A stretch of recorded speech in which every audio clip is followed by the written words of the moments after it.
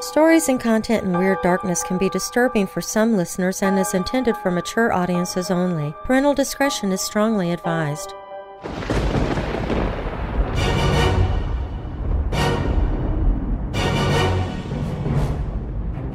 Welcome, Weirdos! I'm Darren Marlar, and this is Weird Darkness. Here you'll find stories of the paranormal, supernatural, legends, lore, the strange and bizarre, crime, conspiracy, mysterious, macabre, unsolved, and unexplained. Coming up in this episode, it's Thriller Thursday, and it's been a while since I've brought something to you from the Bard of Horror, Edgar Allan Poe. The Masque of the Red Death was first published in 1842. The story follows Prince Prospero's attempts to avoid a dangerous plague known as the Red Death by hiding in his abbey. He, along with many other wealthy nobles, hosts a masquerade ball in his abbey, and during the party, a mysterious figure disguised as a victim of the Red Death enters. And I'll leave it there as to not spoil the fun. Many different interpretations have been presented, as well as attempts to identify the true nature of the eponymous disease. The disease, called the Red Death, is fictitious. Poe describes it as causing sharp pains and sudden dizziness, and then profuse bleeding at the pores, leading to death within half an hour.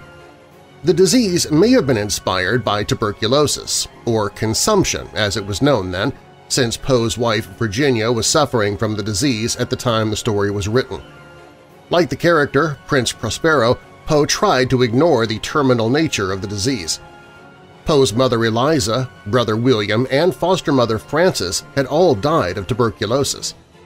Alternatively, the Red Death may have referred to cholera. Poe witnessed an epidemic of cholera in Baltimore, Maryland in 1831. Others have suggested the pandemic is actually bubonic plague, emphasized by the climax of the story, featuring the Red Death in the Black Room. One writer likens the description to that of a viral hemorrhagic fever or necrotizing fasciitis.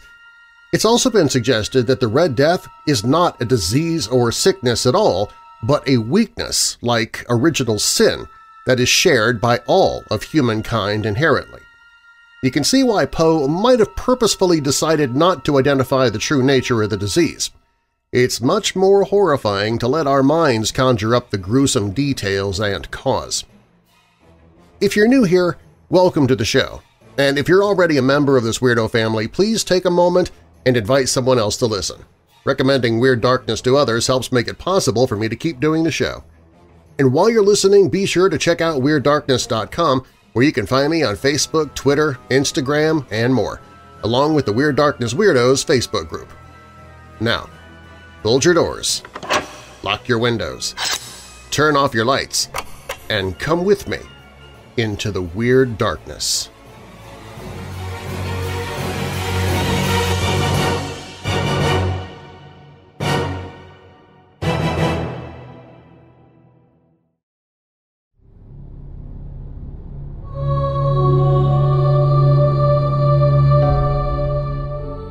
The Red Death had long devastated the country.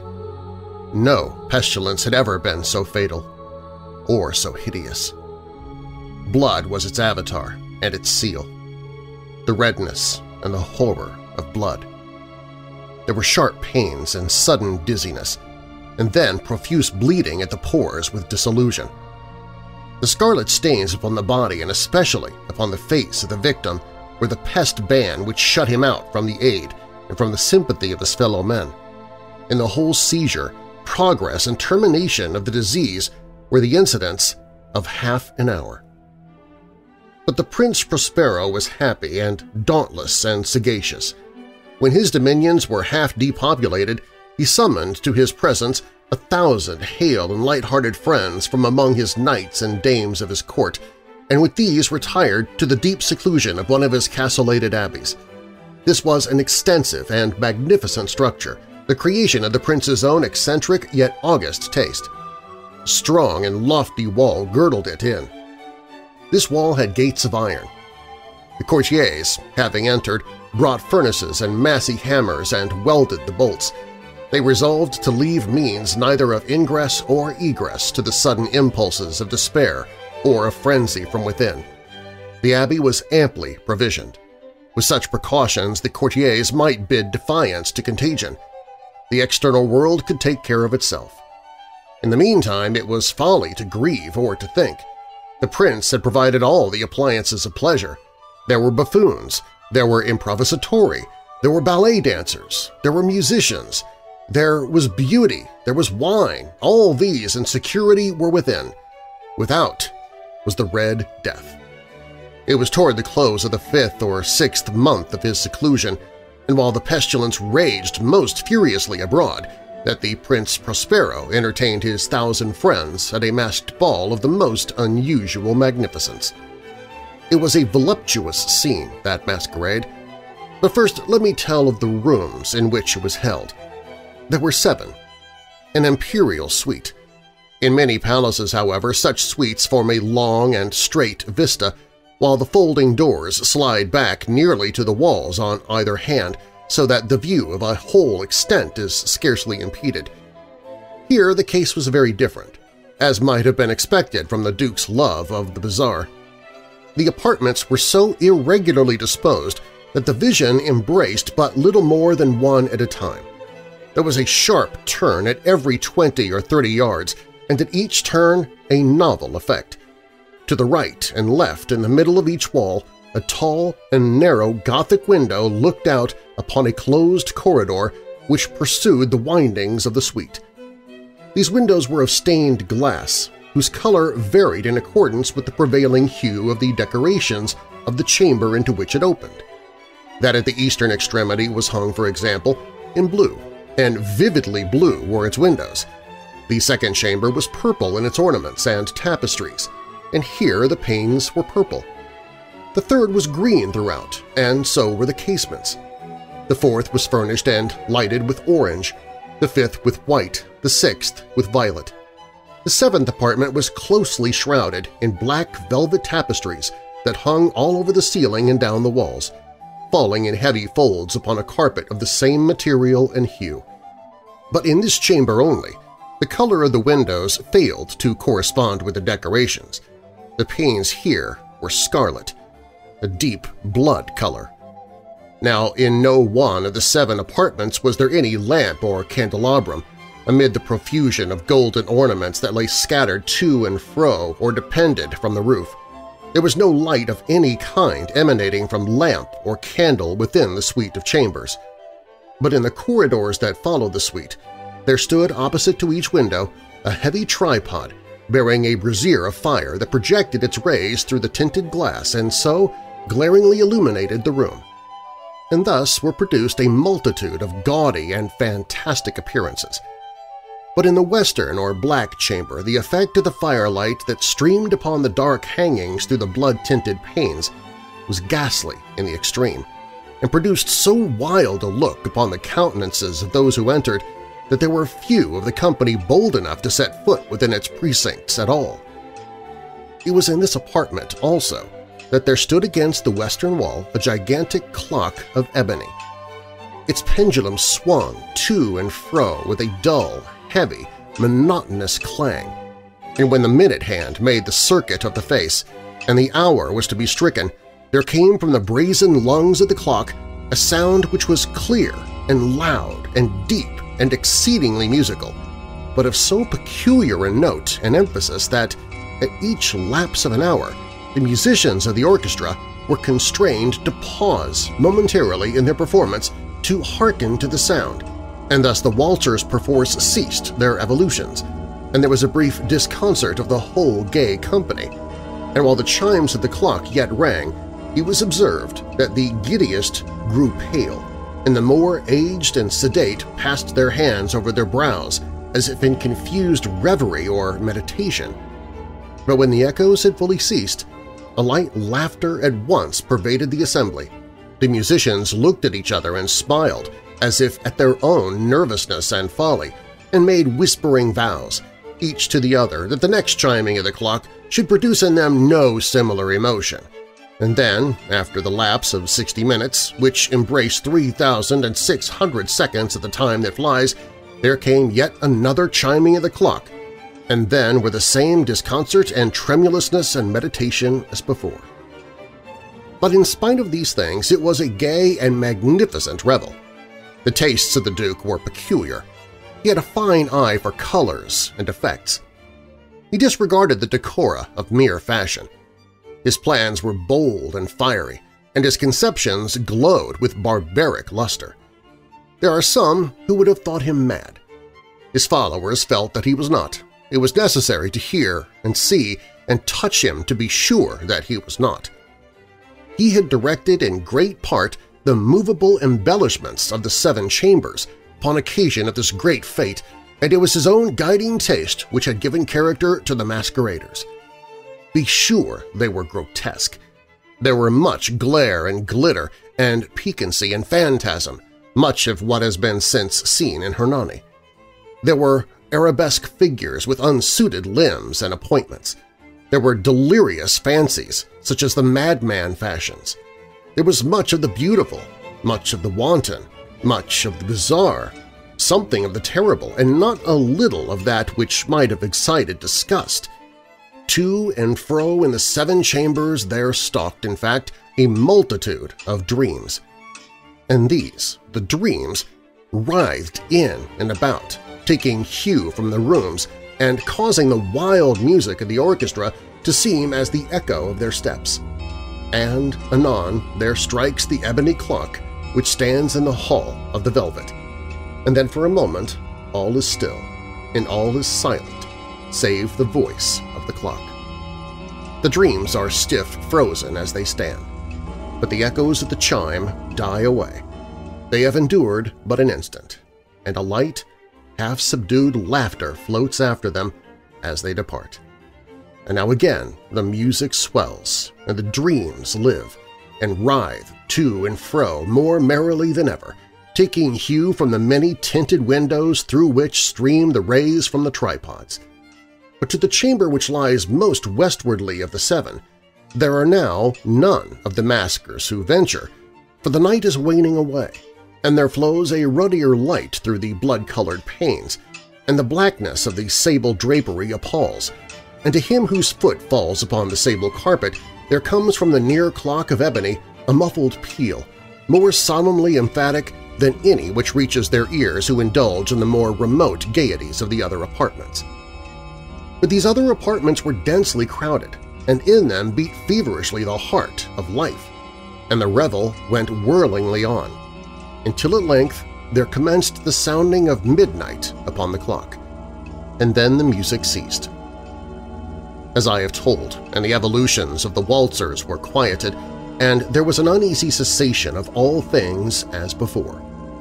But now there were 12 strokes to be sounded by the bell of the clock, and thus it happened, perhaps, that more of thought crept with more of time into the meditations of the thoughtful among those who reveled, and thus, too, it happened, perhaps, that before the last echoes of the last chime had utterly sunk into silence, there were many individuals in the crowd who had found leisure to become aware of the presence of a masked figure which had arrested the attention of no single individual before.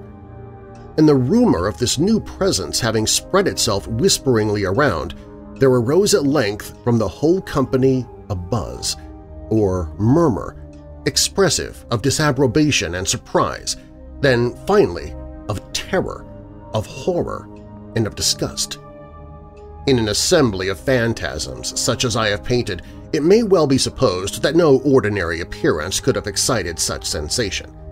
In truth, the masquerade license of the night was nearly unlimited, but the figure in question had out-Heroded Herod and gone beyond the bounds of even the prince's indefinite decorum. There are chords in the hearts of the most reckless which cannot be touched without emotion, even with the utterly lost, to whom life and death are equally jests. There are matters of which no jest can be made. The whole company, indeed, seemed now deeply to feel that in the costume and bearing of the stranger neither wit nor propriety existed. The figure was tall and gaunt and shrouded from head to foot in the habiliments of the grave. The mask which concealed the visage was made so nearly to resemble the countenance of a stiffened corpse that the closest scrutiny must have had difficulty in detecting the cheat. And yet all of this might have been endured, if not approved, by the mad revelers around. But the mummer had gone so far as to assume the type of the Red Death.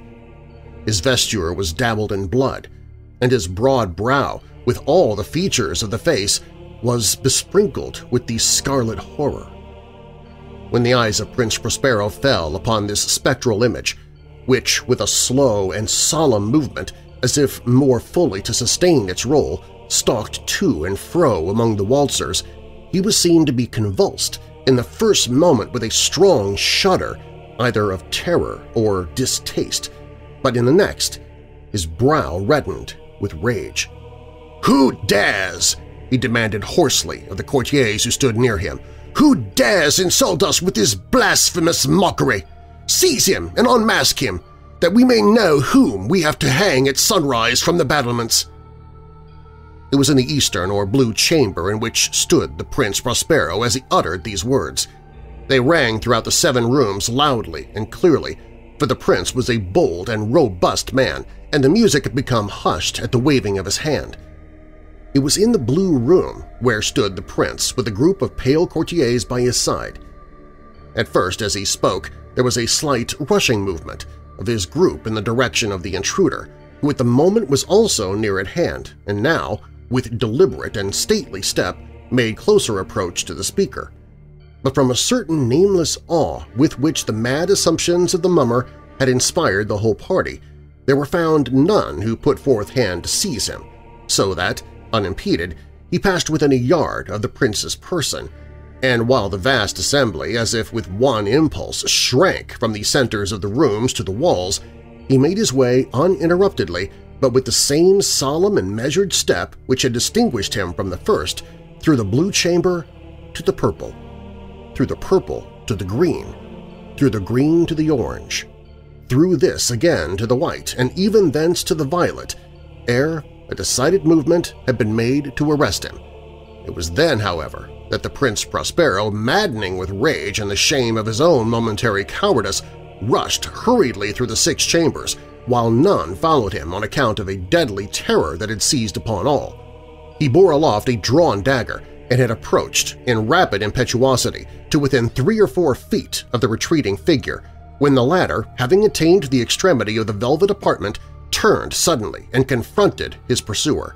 There was a sharp cry, and the dagger dropped gleaming upon the sable carpet, upon which, instantly afterwards, fell prostrate in death the Prince Prospero. Then, summoning the wild courage of despair, a throng of the revelers at once threw themselves into the black apartment, and seizing the mummer whose tall figure stood erect and motionless within the shadow of the ebony clock, gasped in unutterable horror at finding the grave cerements and corpse-like mask which they handled with so violent a rudeness untenanted by any tangible form. And now was acknowledged the presence of the Red Death. He had come like a thief in the night, and one by one dropped the revelers in the blood-bedewed halls of their revel, and died each in the despairing posture of his fall. And the life of the ebony clock went out with that of the last of the gay, and the flames of the tripods expired, and darkness and decay and the Red Death held illimitable dominion over all.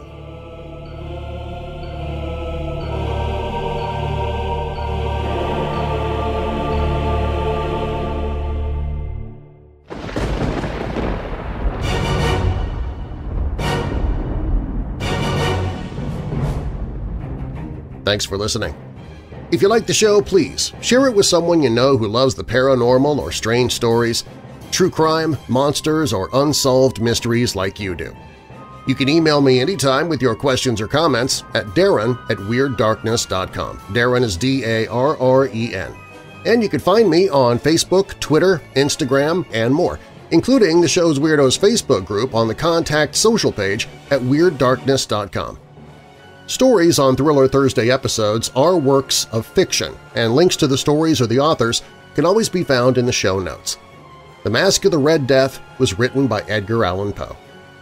Weird Darkness is a production and trademark of Marlar House Productions. And now that we're coming out of the dark, I'll leave you with a little light. Romans 8, verses 31 and 32. What then shall we say in response to this? If God is for us, who can be against us? He who did not spare his own Son, but gave him up for us all, how will he not also, along with him, graciously give us all things? And a final thought. Nothing will change in your life if you don't do something different from what you have been doing. I'm Darren Marlar. Thanks for joining me in the Weird Darkness.